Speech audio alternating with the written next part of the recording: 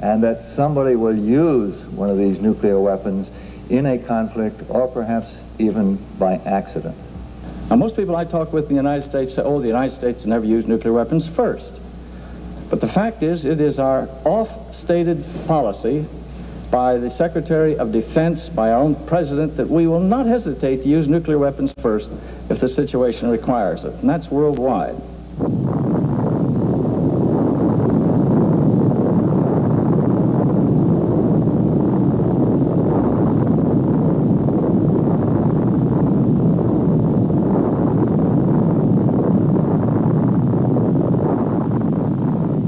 This symposium will bring into sharp focus the reality of nuclear war. We hope that an accurately informed public, sensing this threat to its survival, will follow its instinctive aversion to communal suicide. We cannot afford to repeat our past, for, as Einstein said, the splitting of the atom has changed everything save our mode of thinking, and thus we drift toward unparalleled catastrophe. Until recently, I thought that the medical realities of a nuclear war were generally appreciated. That seems not to be the case. Many people, including some in high office, appear to be unaware of the facts, or at least to have suppressed thinking about them. If we remain silent, and thereby permit that lack of understanding to continue, we risk betraying ourselves and our nation, making almost inevitable, either by design or by chance, what could be the last epidemic our civilization will know. Now, how much is 1 million tons of high explosives? 1 million tons of high explosives would take a train 200 miles long to carry it. That's how much 1 million tons is. 1 million tons of high explosives have enough energy in them to melt 1.6, as a matter of fact, million tons of ice and make it steam. That's the kind of energy we're talking about. That's the kind of energy that would be released by a single weapon. And we have lots and lots of weapons, both we and the Soviet Union, that have explosive yields very close to 1 million ton of TNT. For 1 week after the explosion, you will have to abandon an area 33,000 square miles. For 1 month, you will have to abandon an area of 23,000 square miles. These are enormous areas. New York is about 40,000 square miles, New York State. So you have to be prepared to abandon land of this enormous magnitude if you don't want your people being contaminated, exposed to radiation. Now, what's going to happen to these people? Where are they going to go? Here we're speaking only about one weapon. But in a nuclear war, you're not going to get only one weapon. You're going to get at least a few hundred, if not more. Therefore, the notion that you can have civil defense that will protect the population to a degree that will make it possible for them to survive in these areas is rather far-fetched.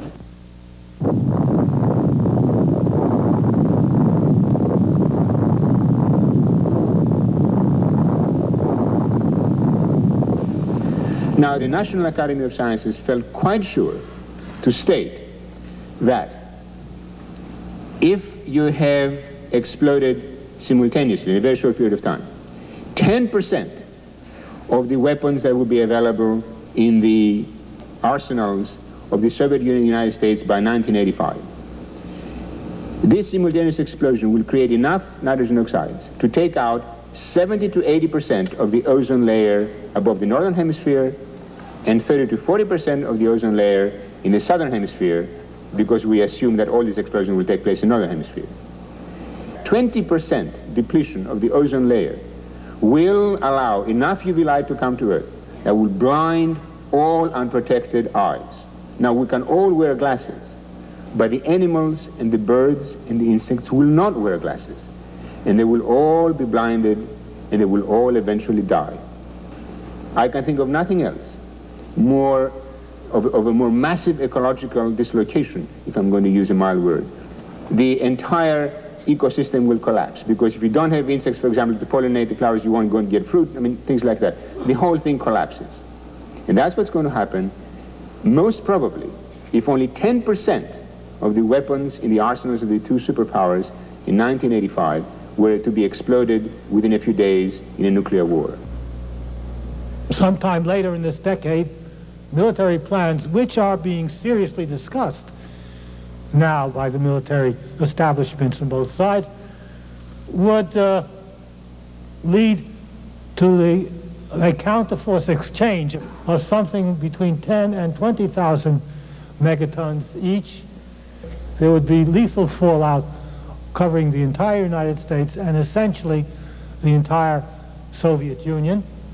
Worldwide, this would lead to, let's say, 20 radiation units per capita everywhere on Earth. And this, I would regard as a situation which we would all have to consider to be absolutely intolerable. We have to recognize that beyond a certain point, more weapons are ridiculous. Let me give you an example. 1 or 2 Poseidon submarines could destroy the Soviet Union as a realistic society. We have a total of 31 of those weapons, about 20 of which are on patrol at any time. Arms control negotiations must be given the highest priority, and linkage to less central issues must be minimized. The MX missile itself is a very, very dangerous weapon from the point of view of our security and the security of the world. Because the MX missile system, the 200 missiles with 2,000 accurate warheads, is designed specifically to have the capability to threaten the entire Soviet ICBM force. And ICBMs are 75% of their strategic deterrent. Deterrence is the name of the game, and it must be mutual. Both sides must be confident that they have a deterrent, or otherwise we get into an unstable situation in which there are pressures to launch a first strike. The first and easiest thing they can do is to put their weapons on a hair-trigger alert. It's known as launch on warning. Their warning systems, their radars, tell them that we have launched an attack, and then in the 15 minutes that they have a warning, they can get their missiles out of their silos and on their way, and when the missile warhead arrives, all it does is hit an empty silo. But it is terribly, terribly dangerous. And it's not just terribly dangerous as far as the Soviet Union is concerned, it's terribly dangerous for the United States. Because what it does mean is that we are depending on computers and radars and other technologies to tell us when we should start a nuclear war. And frankly, I don't want my future, and I don't want the future of the world dependent on the question of whether a computer malfunctions or not. We've seen 3 cases in the last year in the United States where we had actual nuclear alerts due to malfunctions of our computer systems for our strategic weapons. My life has been spent in planning for both conventional and nuclear war. Well, the governments of the United States, France, Great Britain, Soviet Union, China, are today planning, training, and equipping their forces for nuclear war. We have some 30,000 nuclear weapons. 10,000 of those are targeted against the Soviet Union. Soviet Union has 20,000 nuclear weapons. 6,000 of those are targeted against us in the United States. The other countries have about 1,000 altogether, the British, the French, and the Chinese. Altogether, just a little over 50,000 nuclear weapons in the world today. A lot of people think that, gee, just because we've got 300,000 troops in Europe, that we don't need to rely heavily on nuclear weapons. That if we spend more money for our conventional forces, that somehow we can move away from nuclear war. Well, I'd just say that that simply is not a valid point. We have nuclearized our conventional forces. All of our conventional forces, our Army divisions, our air wings, our Navy ships are all nuclearized. 70% of our Navy ships carry nuclear weapons. One of the reasons this arms race keeps going, and perhaps it's just from my own perspective, is that military men honestly think they can win a war, a nuclear war, any kind of war. And we have to think that way. That's our business. We don't go into this business thinking that we're going to train and equip and use our energies to have some kind of a draw, to have things come out even. So we're constantly asking for more powerful, more accurate, more destructive weapons that can be fired more rapidly so we can get the jump on the other fella and win the war. I had a television, was on a television program last week in New York City with General Graham. I asked him, I read his book, which he just published, and I asked him if his book didn't really say that, yes, indeed, you could win a nuclear war. And he said, yes, of course.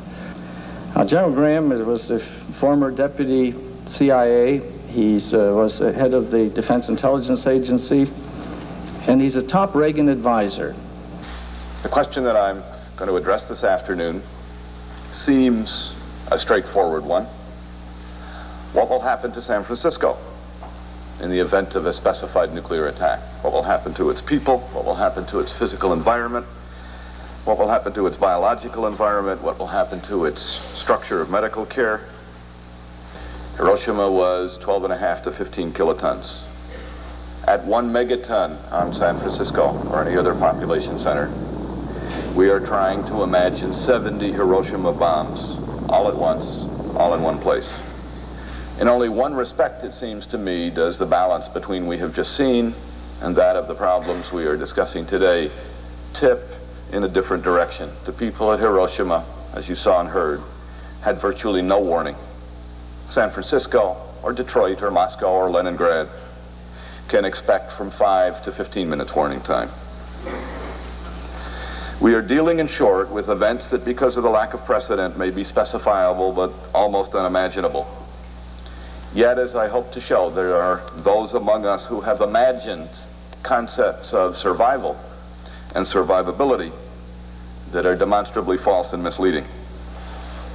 Let me turn first to the specifiable events. A single explosion, an airburst at 7,000 feet over downtown San Francisco in the fall, on a clear day, a working day, let's say a Monday, in dry weather, at about 3 o'clock. In short, let's say today, now, at this moment. I draw your attention to the map. That first circle, this is for 1 megaton airburst, remember, with a radius of about 1.5 miles, is an area in which the overpressures are 20 pounds per square inch, which will destroy everything. Winds are 500 miles an hour. Reinforced concrete and steel buildings of the strongest construction will either collapse totally or have all of their floors swept out from within the structure. The heat is such that most everybody will be either vaporized or killed by third-degree burns if indeed they're not killed by other trauma. Circle 2, with a radius of 3 miles, has overpressures of 10 pounds per square inch, winds at 160 miles an hour, brick and wood frame houses destroyed, exposed people seriously burned. And I'll just mention one thing about overpressures of anywhere from 0.5 pound per square inch to 2 pounds per square inch. It'll take a glass window and turn it into 1,000 particles of glass traveling at an excess of 100 miles an hour. As a nuclear bomb explodes, a huge pressure wave initially traveling at a speed greater than that of sound spreads out from the center of the explosion, followed by winds at speeds transiently exceeding 500 miles an hour. The winds create a low pressure area as they move outward. Surrounding air rushes in, fanning the many fires started by the thermal radiation and initial blast damage. One can expect these kinds of fires for a radius of anywhere from 8 to 16 miles, depending on the megatonnage. Firestorms of this type, aside from Hiroshima, developed after a series of conventional air raids on Hamburg in 1943, Leipzig and Dresden. They produced temperatures estimated at 800 degrees centigrade, 1472 degrees Fahrenheit. Days after the raid, as some shelters were open, enough heat was found to have remained so that the influx of oxygen caused the entire shelter to burst into flames. What a firestorm does is increase the lethal area of a nuclear attack for a single bomb fivefold.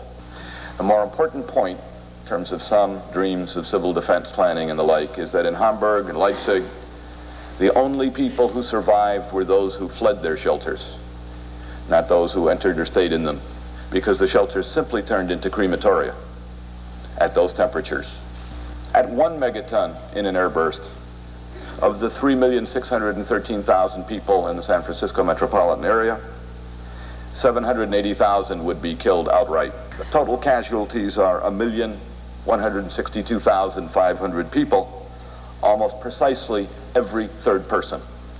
We have never, in the Western world at least, and excluding Hiroshima and Nagasaki, had an event in which every third person was killed or injured, and in a matter of very short time periods as well. Let me turn briefly to the types of injuries. You have already today heard about some of them. Overwhelmingly, first of all, third-degree burns. Certainly thousands, probably tens of thousands, in the case of the multiple 20 megatons explosions, in the hundreds of thousands. And that, of course, exceeds by thousands, by orders of magnitude, the total number of burn beds in the United States, let alone in the San Francisco metropolitan Bay Area. Second-degree burns, of course, on top of those. Crushing injuries due to the collapse of buildings and related kinds of trauma. Ruptured internal organs, especially rupture of the lungs. Penetrating wounds of the skull, the thorax, and the abdomen, because all kinds of objects have been turned into missiles traveling at high speeds. Simple and compound fractures of all kinds, including skull fractures, because people have been turned into missiles traveling at high speeds until they hit the nearest hard object, wall, or whatever. And of course, hemorrhage. And of course, all of the above in combination. And two things that aren't mentioned very often: significant numbers among the wounded survivors who will be deaf because of ruptured eardrums, and even larger numbers who will be blind. Anybody within 35 miles, down as far as San Jose in the south, well into Marin County in the north, 35 miles to the east, who makes a reflex glance at the fireball, and there will be many such people at distances up to 35 miles, has a very high probability of being blinded by retinal burning. In the Marshall Island tests, indeed, animals were found as far as 345 miles away with focal retinal burns. And the 35-mile figure is a conservative one. But again, to talk of response becomes a kind of absurdity and a kind of delusion, again, when we look at the data. Who will respond? And what will they have to respond with? Physicians and hospitals, as has been mentioned, are destroyed at rates greater than that of the population, because they tend to be concentrated in downtown urban areas, in the zones of highest lethality. And it is a conservative calculation, without taking you through every detail, that there would be less than 2,000 physicians in the San Francisco metropolitan area, the area that we're talking about in terms of the population base, able to function. If every physician spent only 10 minutes on the diagnosis and treatment of each patient and worked 20 hours every day, at 1 to 1,000, it would be 8 days before every injured person is seen for the first time by a physician for 10 minutes. But there is a further dimension in which this estimate is meaningless, because it is talking of physicians or other health workers working without equipment, without diagnostic aids, without laboratories, without therapeutic resources, without blood or plasma, without caches of blood supplies, or any of the other things that are needed for contemporary medical management of trauma, burns, or even lesser injuries. So the effectiveness of that 10-minute diagnostic and therapeutic visit is likely to be almost zero. You must remember that there will be no electric power, there will be no water, there will be no transportation system Most of the buildings and streets and geography and terrain will be unrecognizable. There will be no organized systems of communication. And I remind you, in the scenario we are describing, there is no probability of help from outside. What this means, in sum, is that most of the seriously injured persons will never see a physician or other health worker, even for the simple administration of narcotics for their pain, before they die. And it seems to me highly probable that the survivors will envy the dead. The only true meaning of survival in complex urban industrial societies is not mere biological survival. It is social survival. The biological survivors, in fact, have in all probability merely postponed by days, weeks, months, at most a few years, their deaths from secondary attack-related causes. And life in the interim will not be anything like life before a nuclear attack. Then there's a problem that's not looked at very much or very carefully.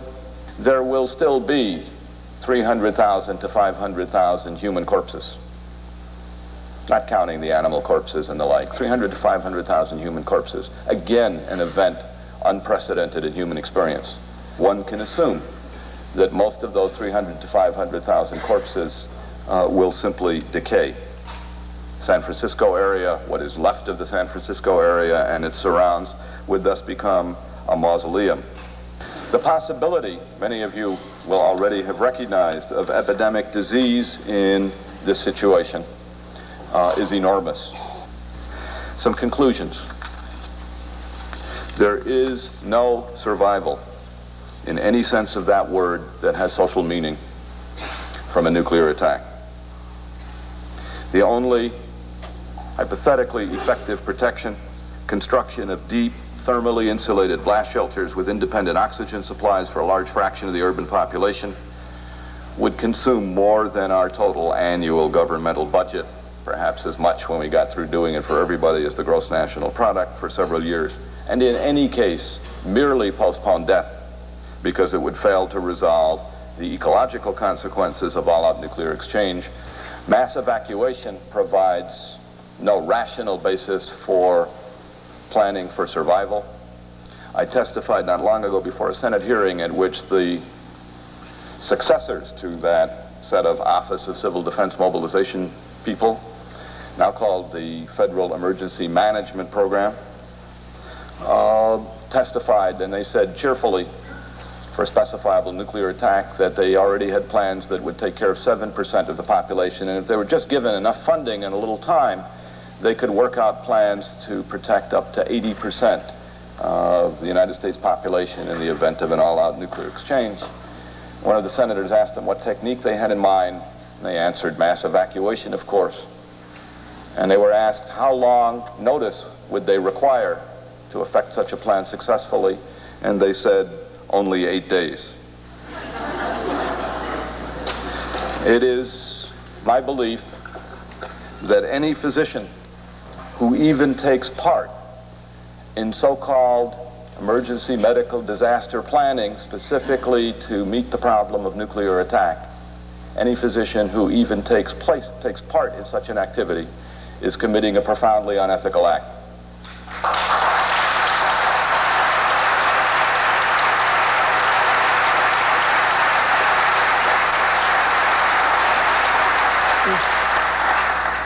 He is deluding himself or herself, colleagues, and by implication the public at large into the false belief that mechanisms of survival in any meaningful social sense are possible. But there is a positive responsibility as well as that negative one, I think, and that is the obligation to assess these data, to inform, to instruct, to take advantage of the experience that has given us, individually at least, as part of our work, experience with death, to be active in the political process with regard to these problems, and to make clear what, as physicians concerned with healing, our data are and our views are. And I feel increasingly urgent about that. I think the time is limited. I think the responsibilities that we face are awesome. I welcome your participation in this conference, as a first or continuing step in the assumption of those responsibilities. Thank you. Governments were formed, in fact, in the past to protect the health and well-being of the societies. They worked in conjunction with doctors to provide clean water supplies. They worked together to provide adequate sewage, and in that way we eradicated much disease which was rampant throughout time. Governments must therefore work with us to eradicate the most serious problem the world has ever seen, nuclear war, which is medically contraindicated. This is the ultimate medical issue of our time. It is the ultimate medical issue since man has been on Earth for 3 million years.